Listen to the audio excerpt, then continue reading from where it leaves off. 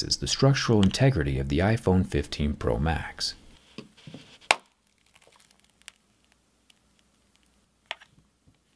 Yeah, I'm gonna be honest, I did not see that one coming.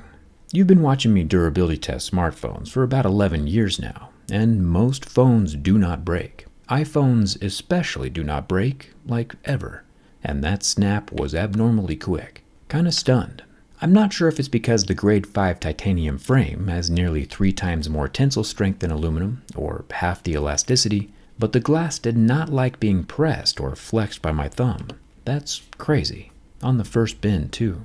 Internally, the phone itself is doing fine, of course. There's no cracking or shattering of the frame, but the back glass is definitely obliterated.